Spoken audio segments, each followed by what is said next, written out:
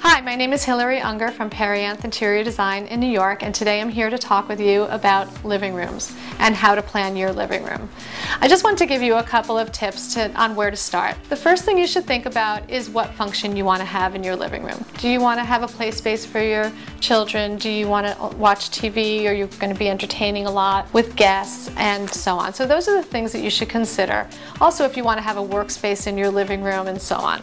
So once you know what functions you have, then you can think about what furniture you need and where to place it. Sometimes it's very obvious that you should place the furniture, the sofa, which is typically the main piece of furniture in most living rooms. And don't feel bad that you're not doing something really, crazy or outlandish. Sometimes it's just obvious and you don't want to recreate the wheel. So you put the sofa in the most obvious and comfortable place for you.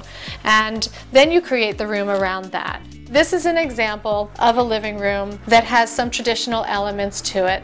There's a built-in bookcase you need to think about also. Do you have a lot of books that you need to store and display? Do you have artwork? Do you have decorative elements that you need to put out? So that would determine whether or not you need to have bookcases. In this living room, there's a lot of pop color, and it creates a very warm and inviting feeling to it.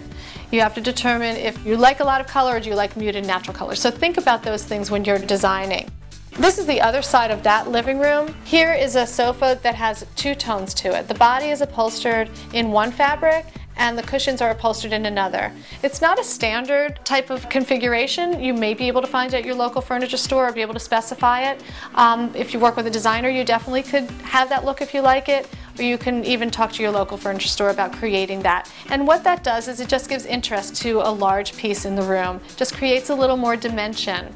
It's just making it a little more custom to you. So when people walk into your home, it feels more custom. And what did you do here? What did you do there? Our living rooms are for living, and we spend a lot of time in them. And you really need to be comfortable in your space. It's amazing how our environment really affects us. So consider what look you want. If you want it to be more dark and den-like, library-like, or if you want it to be very light and airy.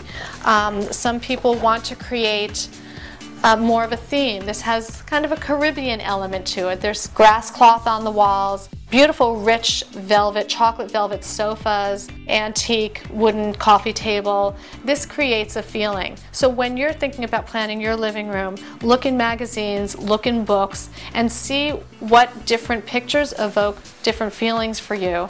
And the ones that you like, you should study those pictures a little bit more and see what about it you like. And bring those elements into it, whether it's a paint color, whether it's a wood material, whether it's a fabric or a style of a furniture. This is another living room. It's really a small space. So depending on where you live, you can incorporate different concepts in your living room. An interesting feature in this room is that there are these little ghost chairs, which you can just buy on the internet, lucite ghost chairs. You can search around, and since it's a small space, there's a lot of furniture in here. So putting another chair would have made it feel more cluttered. You can always use lucite to make it disappear. So it's still there, but it gives you more space. So that's a very effective tool. Also, again in here, just when thinking about materials, this is a pop color, this orange color on the chair. So if you took that away, it becomes it's still a beautiful space, but maybe it's a little boring, not as interesting as if you have a pop color. When you're looking at your fabrics, whether you're in the store, whether you're working with a decorator, think about having your base colors and then being able to have a pop color with it. It makes your space much more interesting. So I hope those are very helpful tips for you.